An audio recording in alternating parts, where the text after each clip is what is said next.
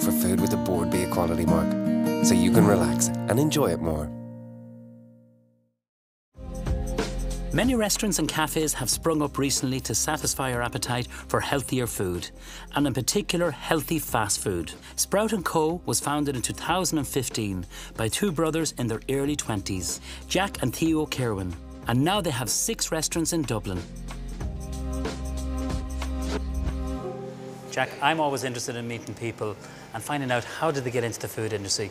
Tell me about yourself. Took a job as a chef, and after about three or 4 months of working, I quickly realised I needed some formal training. So the people I was working for at the time sent me down to Ballymaloe. I was down there, sort of learned from scratch everything from about ingredients, about how to cook things, about loads of ideas. But what I was really sort of taken by while I was there was the sort of farm to plate concept. You started off with the juices, was it, first of all? Yeah, so I had a great opportunity because of Avoca to open up a small juice bar within their Rathcoole store. I started out on my own trying to come up with juices that were using Irish ingredients like beetroot or carrot or kale and spinach and that type of thing. And then we moved on to trying to create a cold pressed juice retail product that we sold throughout Dublin and Wicklow. What does cold press mean? So cold press is a different way of juicing whereby you extract juice from a produce without using heat. So the whole idea is that the nutrients don't break down as much. You get more benefit from the juice. People really like the taste, and when they benefit the body, it's very good too, you know. So after the juice bar, what happened? I'd always sort of wanted to go back to cooking itself. We had a great opportunity to open on Dawson Street in Dublin. The whole idea came from that sort of the thought process of being in Ballymaloe, working with Irish ingredients and really seeing the difference from using really fresh, good quality stuff. And I wanted to try and find a way to create healthy food that was centred around using in-season Irish ingredients. So the menu changes every 3 months. Tell me about the menu now. We're just coming into autumn and our menu is actually changing tomorrow. We have a new salad called the Smashing Pumpkin, for example, that's coming out. Great name. So we're using Irish pumpkin with some Irish bacon, with some roasted balsamic Irish onions. So every season, the core idea is we take what's in season, you know, something like pumpkin, and we build a salad around that. And I see on the menu you have like your signature salads. 3 signature salads that if we took off, we'd be killed. The Super Guacamole is probably our most popular. And what's in that? It's a great salad. I mean, the guacamole sort of acts as the protein on it, but we've got sort of Irish carrot, Irish red cabbage. We have a mixture of like McCormack's greens. We've got some baby kale, spinach, some rocket, and then we've got quinoa, feta, roasted butternut squash, mixed seeds, pomegranate as well. And I notice you do wraps too. We basically just take one of our salad concepts, put it into a wrap. So I mean, a really popular one is the falafel. So we make all our falafel from scratch using lots of different ingredients in it for flavour. At the moment, we've kind of got a tomato and red pepper pesto in it, a tzatziki, some roasted peppers, some pickled peppers, loads of Irish green, burst of flavour, it's delicious. So how many outlets do you have under the Sprout? 5 at the moment, and we're just about to open our 6th store. So it's been a busy 2 years. And all in Dublin? 4 of them at the moment are in Dublin, around the city, and then we've one out in Dunboyne, which is officially Meath. Like I noticed when I came here earlier on, the place was buzzing with people, you know. You do notice that so much more people are eating this way. And it's really exciting for us as a business because with it going in that direction it means that it's opening up to more people. It's not just your typical salad eater. I think that is reflective of society and how people are really interested in eating healthier and also interested in hearing the story behind where their food came from as well, you know. So I think there is this perception that healthy food can be bland and insipid, sure. But what I had today was full of flavour, absolutely delicious. You feel good eating it and you enjoy it and you say it's light, it's nourishing. I grew up eating salads, so I've always loved them, and for me, I always thought, God, no, there is so much flavour you can get across them if you do things right and, you know, if you really fresh ingredients. So I hope, anyway, we've created salads that people find, you know, they really enjoy as opposed to just eating them because they're healthy, you know. Sprout is very innovative, not alone with their food, but I see you have an app too where people can order. We find a huge amount of orders are coming through the app. People are very busy these days, they don't have to queue. It gives people who are incredibly busy and don't have 5 minutes even to wait for their food, they can come and collect it. And there's also delivery services now and stuff. So every Sprout & Co restaurant has their own chef? That's something we've been sort of emphasised from day one. We've always taken on really great chefs. All our ingredients are prepped first thing in the morning. We roast all our meats off, we boil our falafels and cook them off. When I came here earlier on, it It had a real kind of American feel to it, like the brick wall, Manhattan kind of feel. Where did the concept come from? There's a few businesses in the States that I really admired. The idea and the logo it's obviously called Sprout, but the O is a beetroot, and the idea was the beetroot pretty much grows here 12 months of the year. This is an old boathouse, and when we came in here, we were trying to do actually as little as possible, because as you can see, it's pretty beautiful, and just keep it simple and let the ingredients jump out. So one of the quirky ideas we had was putting in this indoor greenhouse which also acts as a storage cupboard. But we feel very lucky to have such a beautiful space, and it's being open plan as well creates a great atmosphere. Well, I have to say it's a fantastic concept. And how many people do you employ? We've 70 at the moment, and the next one will have a few more. But yeah, in 2 years? Yeah, it's been what an crazy. achievement. Yeah. Thanks. Keep up the great work, Jack. Thanks, Evan. Nice to see you. Thank you. Thanks a lot.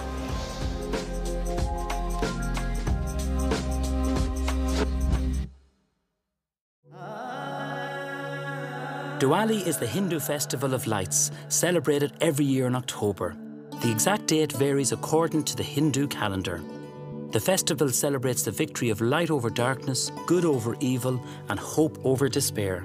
On Diwali night, people dress up in new clothes or their best outfits, light lamps and candles inside and outside their home, and pray to Lakshmi, the goddess of fertility and prosperity. Sunil has invited me to his house to share the Diwali feast with his wife Leena and their son Ishan. It's an honour to be here, and I'm fascinated to see what's been cooked. The array of food is incredible. We have plenty of options, Neven. We have kidney beans, we call it rajma. Pulao rice, cumin pulao. Then we have yogurt, which is a raita. This is made of ground flour pearls. It's called bundi raita. We have few pickles, you know. Homemade, of course. Homemade, Leena. And then she has her special green chili pickle. She loves chilies. I love chilies. Is that spicy? Spicy enough. Yes. For me, yes. Maybe not for you? Yes, it is. You can start with the rice. Okay. And have a little bit of that. And maybe one puri. Just a spoonful of this? Yeah. Yes. Okay. Okay. This is traditional rajma and chawal. Rajma chawal. If you go to my town and on the streets, you'll find a lot of carts serving rajma chawal. Brilliant. So rajma chawal is rice and... Yeah.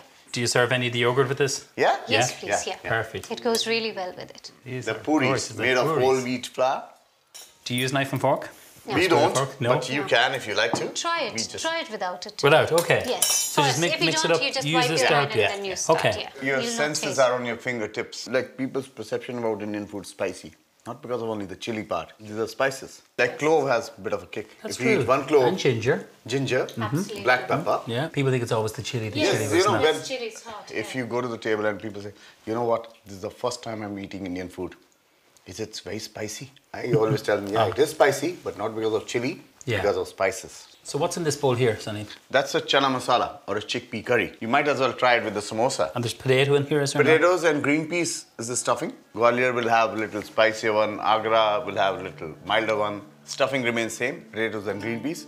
But the levels of spice goes up and down. So what about some of the sweet items here? Today is a big day, so we have plenty of different options. We have laddus, we have gulab jamuns, we have barfi, which is made of milk, balushai. We made in pickle yesterday, I think. That's what made of self-rising flour. Guys, it's been absolutely a pleasure being in your home celebrating this very special day with you all. It is our pleasure to have you. No, Absolutely. it's a privilege. Thank you.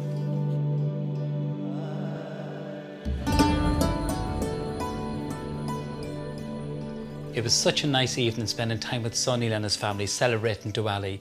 And for me as a chef, I have huge respect for cultures and their tradition, and more importantly for me, their food. So I'm keeping the vegetarian theme going through here. I'm going to make a lovely aubergine and potato and cauliflower damzak. On a dry pan, first of all, cinnamon stick. We have some whole cloves, yellow mustard seed, and then we have some cumin. And we're going to toast this. It releases the natural flavours and the natural oils from these spices. Now, while they're on toasting, grate my ginger. 2 cloves of garlic is going to go in here. Crush them onto the plate. So that's the 2 cloves of garlic. And then 1 large onion, finely diced. Before I put all these in, a little bit of oil. Just a drizzle. You'll hear them crackling even more now. Give them 1 final stir. Cloves are a very strong spice, so that's why you only need 4 whole cloves. In goes the base for this.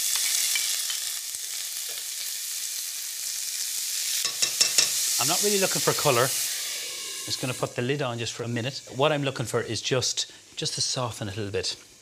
The next stage of this is actually very easy. Some red lentils, which we have here. We have some tomatoes, chopped tomatoes, and then coconut cream. So what coconut cream is just sieved coconut milk. It's thicker, it's richer, and it's really beautiful. Lovely in a rice pudding. If you make rice pudding at home, try it with a little bit of lemon zest. Spices. We have a little bit of chili powder. We have a little bit of coriander and cumin, turmeric, and then we have some sweet paprika. So with the spices, buy small and buy often. Now let's have a little look. In goes our spices, and you'll find this might catch the back of your throat, so just be careful.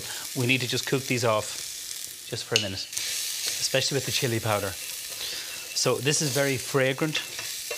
It's spicy, but it's not a hot spicy. It's aromatic, is the best way to describe it. So you can see the way I've kind of scraped the base of the pan. So a nice heavy base pan. So our tomatoes go in, and then the lentils. And like this is going to cook between now and the end about 40-45 minutes. So the lentils kind of disappear a little bit. Stir that through. So that's the base, and then the coconut cream. So just bring this over here. Stir this through. And then some vegetable stock. So I have this in the jug. We're just going to pour this right in here. So this looks very, very watery at the minute, but we need to put in our vegetables. So I'll do the aubergine first. When you're cutting aubergine, just keep it flat like this, and then cut it in 3. So just chop this nice and chunky. Put it into the actual pot, and then we're going to put our potatoes in. So I've already them diced. So I'm just using roosters. Again, nice big chunks because they need to cook out, and I don't want them breaking up or going mushy. So I'm just going to scoop this all in here. We're going to stir this through. So this needs to come to the boil. Give it 20-25 minutes, and then we're going to add the cauliflower in. So this is what it looks like after 20 minutes. It's reduced down. Add in the cauliflower, and these are the cauliflower florets, and then stir them through.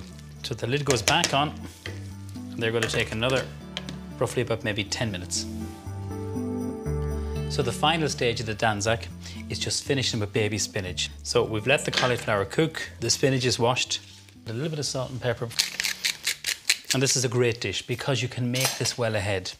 I've seen recipes, there's loads of recipes for this, but some of them with lamb. You can pick like a shoulder of lamb, but it obviously needs to cook for a little bit longer. You'd put your vegetables in much later. So to serve with this, I've cooked a rice pilaf, and it's one of my favourite ways of cooking rice.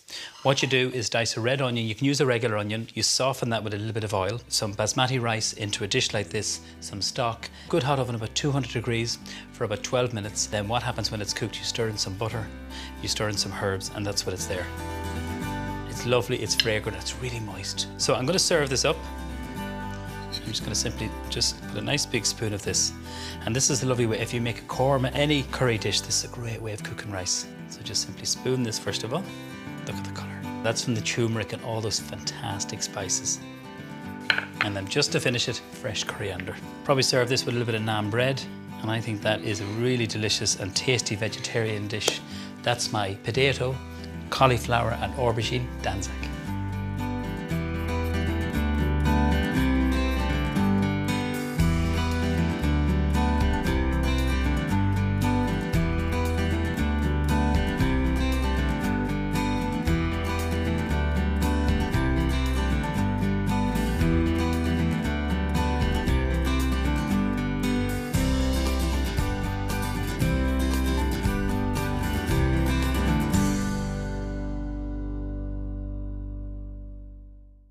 Always look for food with the bordbia quality mark, so you can relax and enjoy it more.